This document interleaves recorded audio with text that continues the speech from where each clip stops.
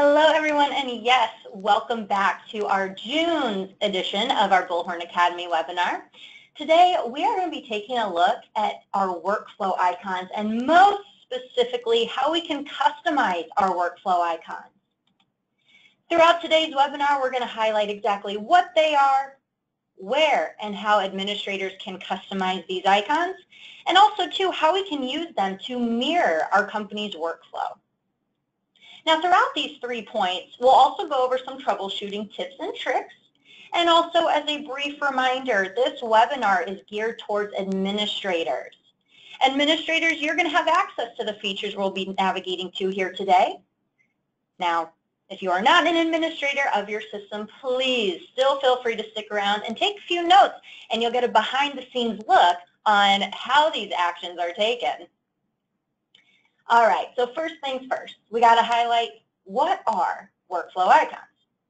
Well, these workflow icons, also known as breadcrumbs, will allow you to quickly see the state of your records.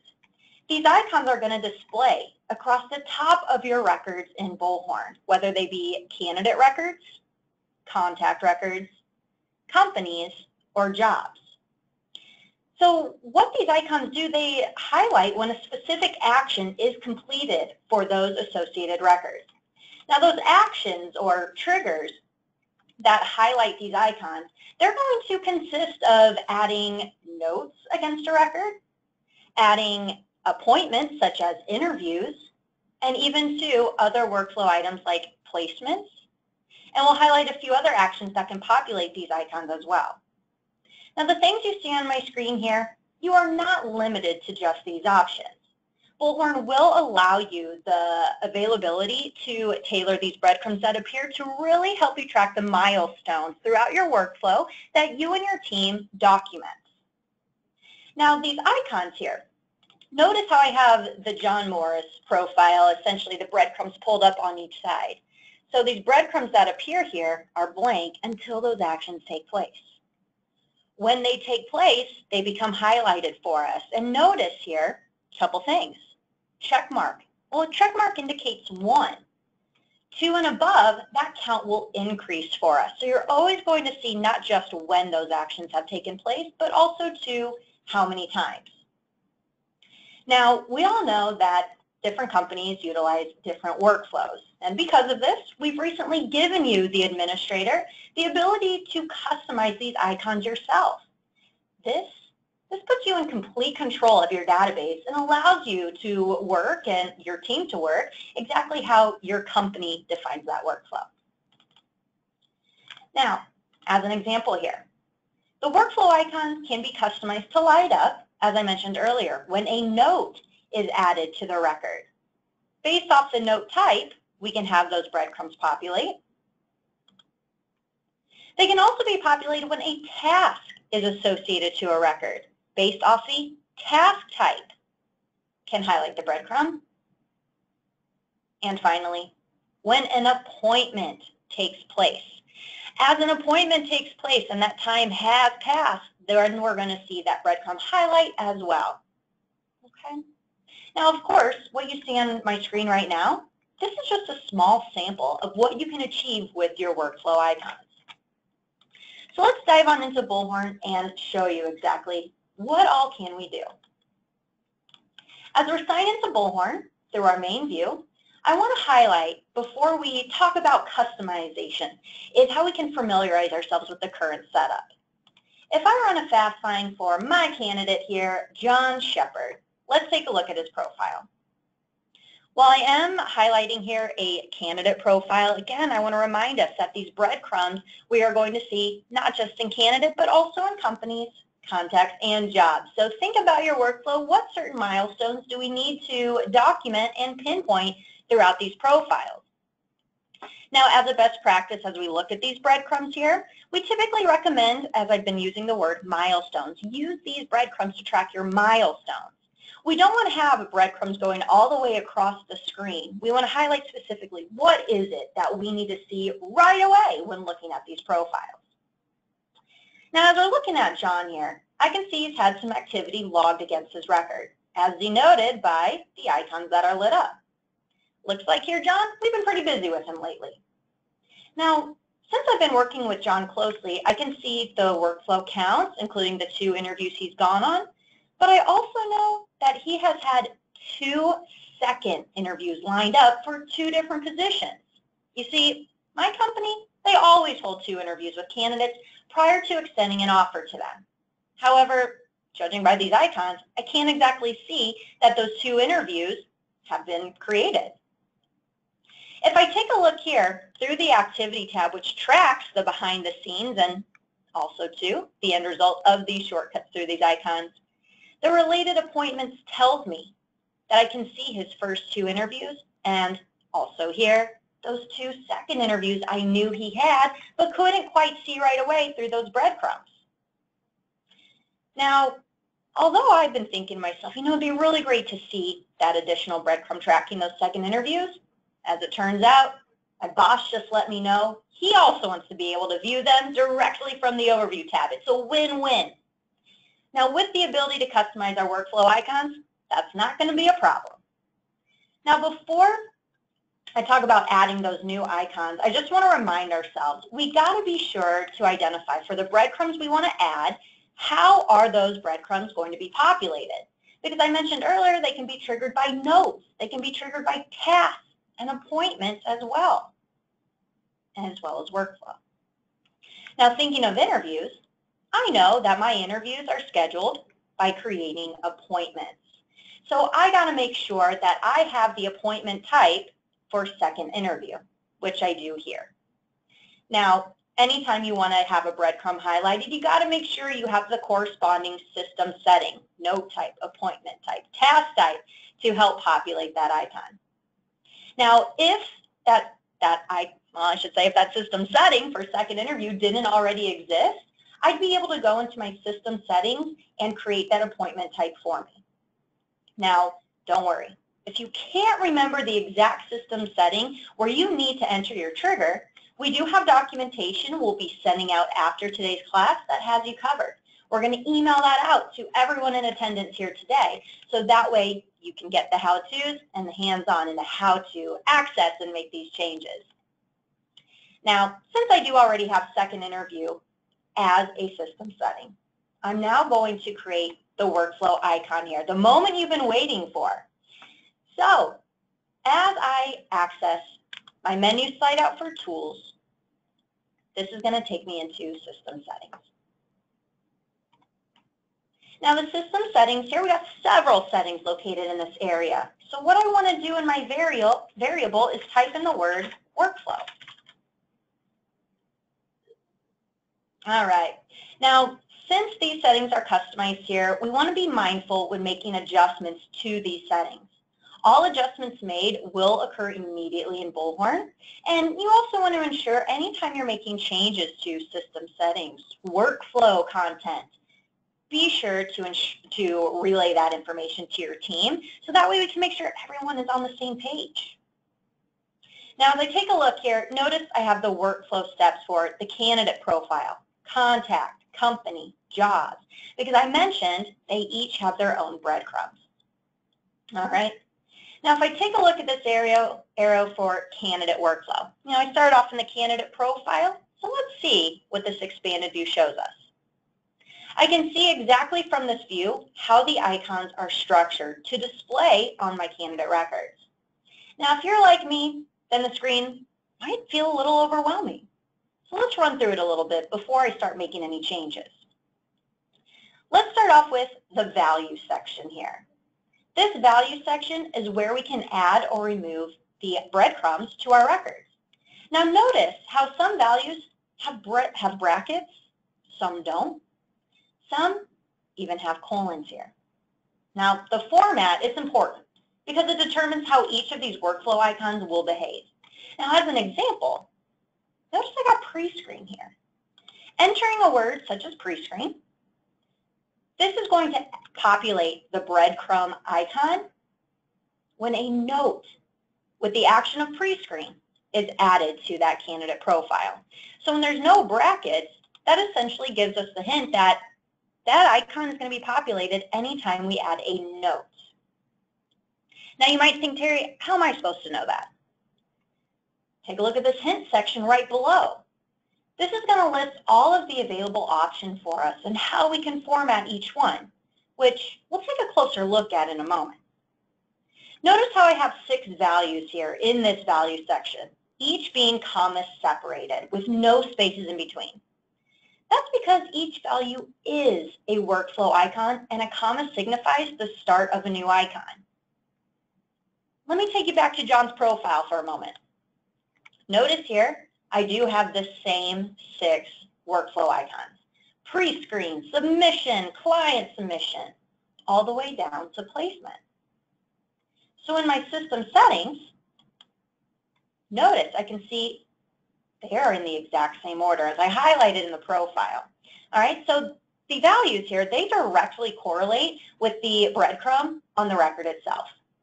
All right, so we got to make sure we identify the order that we want them to appear in. I don't want to throw in my second interview here in the end because that really wouldn't make too much sense. Go from placement to second interview? No. So we want to make sure we understand the order that we want those breadcrumbs to appear in.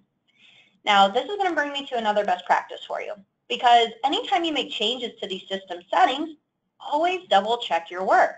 Make sure you updated the area you intended to in the location you intended to as well. All right, now as I mentioned earlier, this hint section is going to show the available options we can use to customize our icons. And there are a lot of options we can use. Now, if you find the hint doesn't provide enough guidance, again, we're going to be sending out documentation, also available in our Bullhorn Resource Center, that covers each possibility in greater detail. And again, we'll send that after the webinar concludes.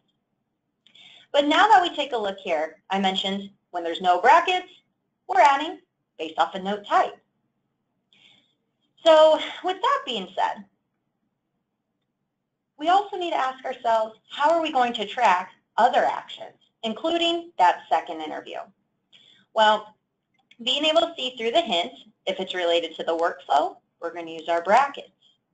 If it's tied to an appointment, we got to make sure that we include the fact that we are having an interview being scheduled, and we want to highlight, well, exactly what value is being entered into the appointment. All right, so being that second interviews, much like first, are going to be tracked by creating appointments. We need to create the trigger that's going to highlight the breadcrumb in this area. All right, so in this case, our trigger will be appointments with a type of second interview. We already have one, so now we got to highlight a second here. So if I look at my appointments, I can see the way that it has it populated for me. As I use my option here, let me highlight appointment as it provides an example and choose the location where I want it to appear. Make sure I copy.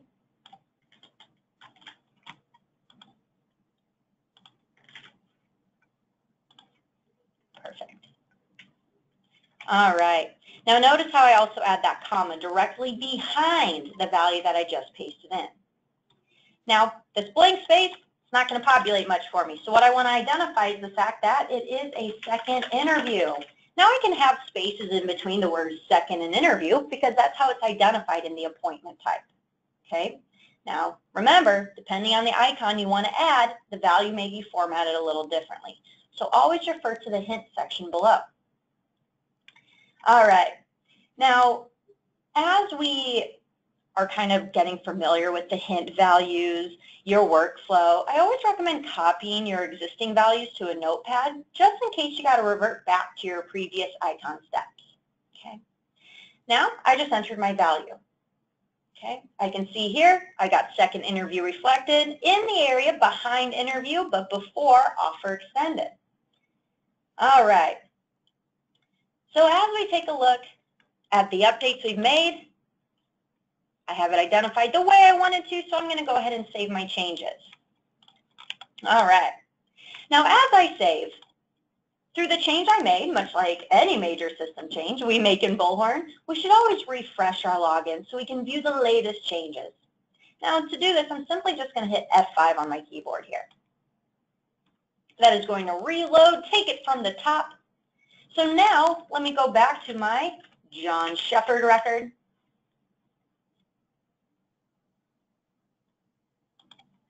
And if I pull up John's profile, I now have that second interview icon highlighted for me. All right, so a prime example, and as you get the hang of it, very easy way to create additional breadcrumbs for things you need to track. Again, those milestones. So I got second interview here. Now, if we recall, when we looked at that activity tab and I said, hey, I know he's got those 2 interviews and he has 2 second interviews. Well, wait a minute. I mentioned checkmark indicates 1. And I know John definitely had 2 second interviews scheduled the last time I looked at his record. So why is only 1 appearing here? Let me take a look at the activity and the related appointments to see what gives. As I take a look, yeah, related appointments, I got 4. Let me expand out. I can see here, yeah, he does in fact have 2 second interviews. If I go into this first one here, I see, yeah, this appointment has already taken place. That must be the one that it's counting. Therefore, if I take a look at the second one for July 3rd, oh, you know what? This interview hasn't taken place yet. That's why I don't see it triggered through that breadcrumb. Okay? So it's when those steps are accomplished, when pre-screens are done, when submissions have been documented, when interviews have taken place. So once July 3rd hits, that interview takes place, you bet you're going to see that breadcrumb highlight now to the number 2. And it will track that the fact it has been done. All right? Now that's important to note, especially if you're adding any other breadcrumbs that track appointments. All right? So again, appointment workflow icons, they will not light up until after the appointment has taken place. Okay? Therefore, we want to be able to see who has had an interview, not who has an upcoming interview. All right, awesome. Now, in addition to that, remember how I said that the icons can include note types, appointment types, workflow, and even tasks. Through that Tools menu for System Settings,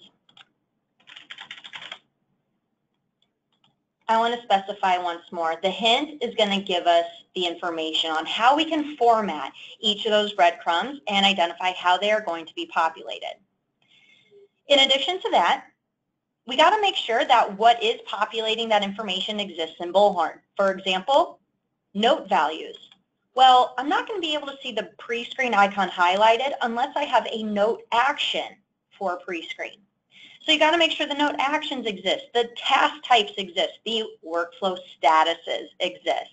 So those settings will need to be in place, and then you can create the breadcrumbs to then reflect that those actions have been done. Further, while we did focus primarily within the candidate entity, I want to highlight that also too, again, contacts, companies, and jobs also have their own workflow icons. From submissions down to placements, by default, Bullhorn provides those out of the box. Contacts, on the other hand, we might have breadcrumbs for client visits. So any client visits we need to track, identified by a note type. Should you need to add any other custom breadcrumbs to other entities, this is your location. Admins, through your Tools menu, System Settings, we have Workflow. And you can expand out your view, find your hints, and create your settings from there. Always check your work. Be sure to refresh. You should see those updates reflected automatically. If you do not, revert back to the documentation we'll be sending to you after this webinar concludes. Today we covered a lot of material, including what are our workflow icons, I mentioned, also known as breadcrumbs, how they are customized. We used an example of creating second interviews using those breadcrumbs, and also, too, went through some troubleshooting tips and tricks along the way to make sure we're updating the areas we absolutely intended to. I hope everyone enjoyed this month's Academy webinar, was able to gain some additional tips and highlight how can I track certain workflow milestones. As mentioned, we will have documentation provided in our Resource Center explaining the workflow icons, how we can customize, and you'll be receiving that momentarily. If you do run into any issues along the way and you are an account or support contact, please do not hesitate to contact our support team. You can use our live chat, submit a ticket, or reach out over the phone line. Let's go ahead, let's turn it on over to some Q&A. All right, thank you, Tari. We had a lot of great questions come in, so we're going to try to cover as many as we can right now. The first question is from Kim, and she asked, how do you add the offer extended breadcrumb to your process for the candidate? Yeah, so offer extended, great question. So as I mentioned earlier, hints are going to tell us how do we document these breadcrumbs based off what is it that's triggering it, a note, task types, workflow. Well, when it comes to offer extended, you can actually see through my screen, I have one here.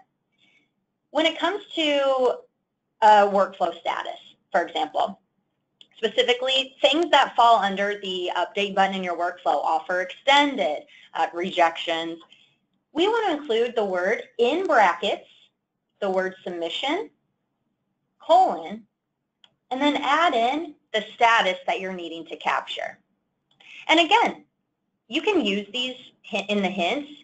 You can copy and paste them. Just remove the blank space and then put in the status that you're wanting to trigger or track through that breadcrumb. Just remember no spaces unless the type or the action itself has spaces in the word. But between the colon, between the commas, no spaces. Awesome, thank you. We had another question from Marcia asking, what is the difference between a submission and a client submission? Okay. So submission and client submission. Submission I want you to think of as an internal submission where you have, say, just for the ease of explanation, we have our recruiting team and sales. Sales says, hey, I got a new job. Recruiting team, let me know if you have any candidates.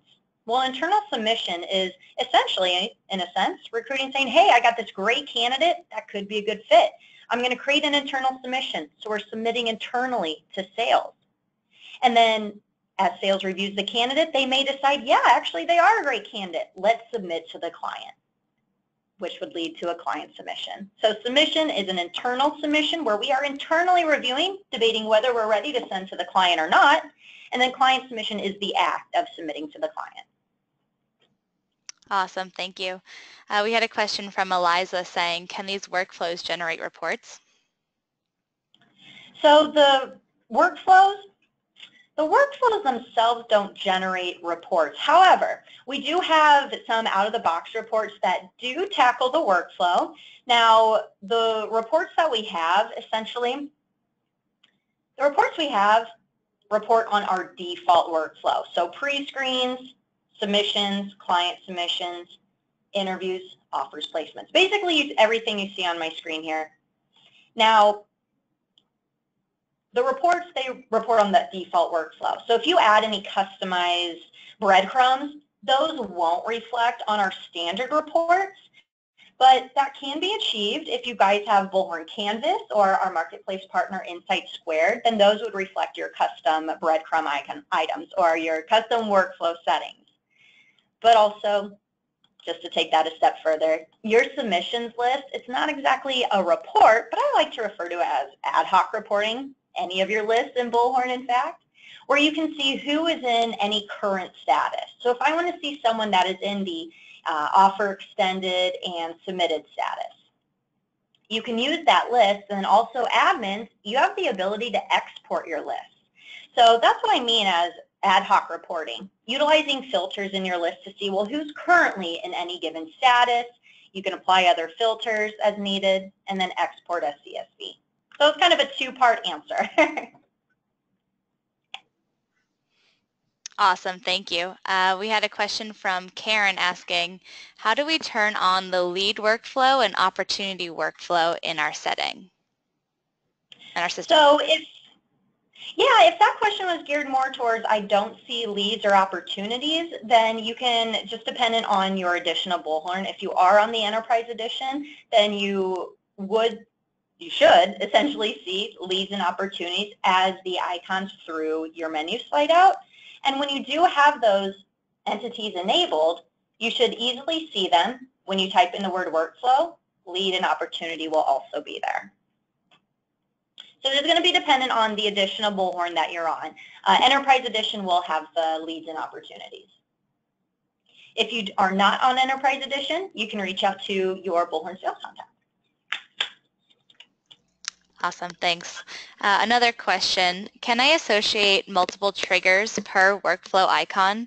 For example, am I able to have one workflow icon light up when a note and task are added to a record? Good question. So the breadcrumbs, they are actually limited to one action. So they can only be triggered by a note or a task. No two to one breadcrumb. So it is unique.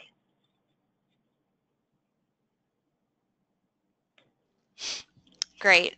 We had a question from Beth asking, can you search by a candidate workflow step, for example, candidates in second interview, or can you only search by status?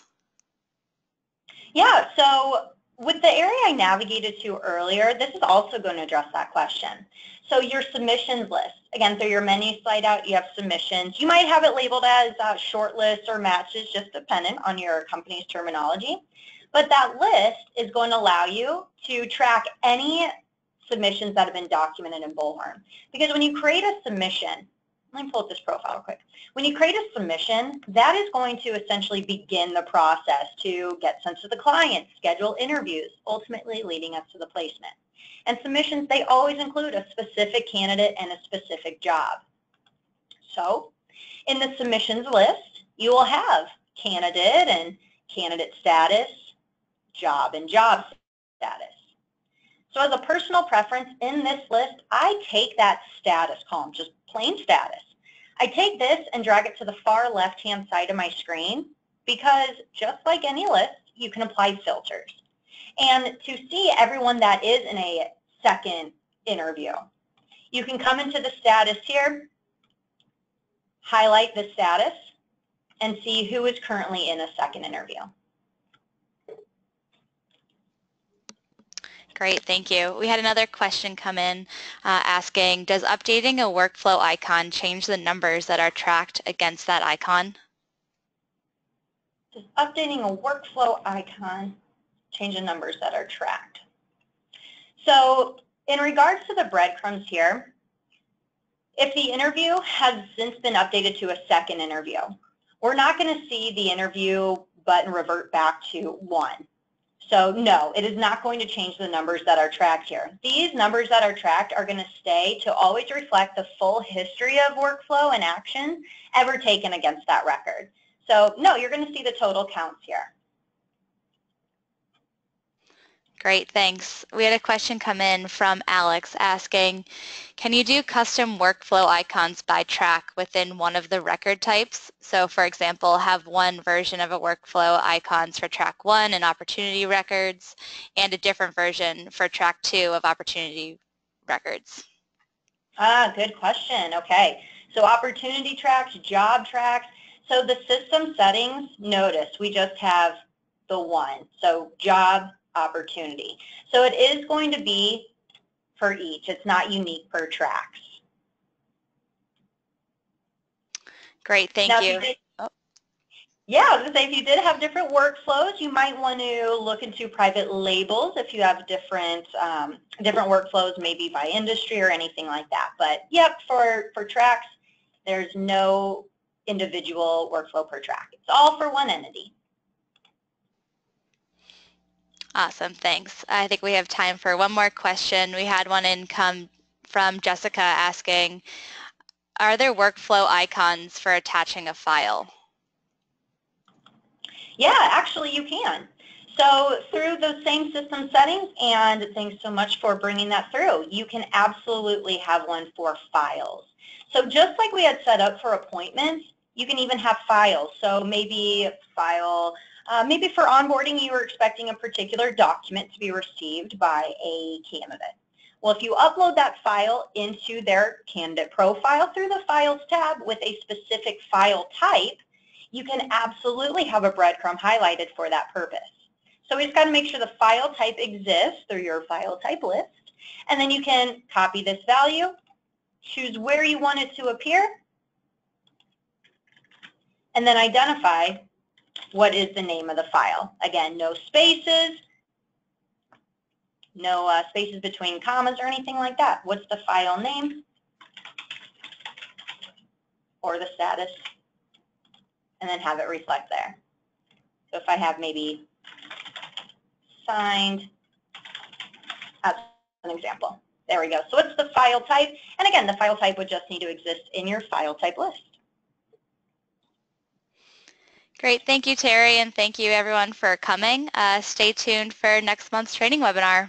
Thank you all. Thanks, everyone. Have a good one.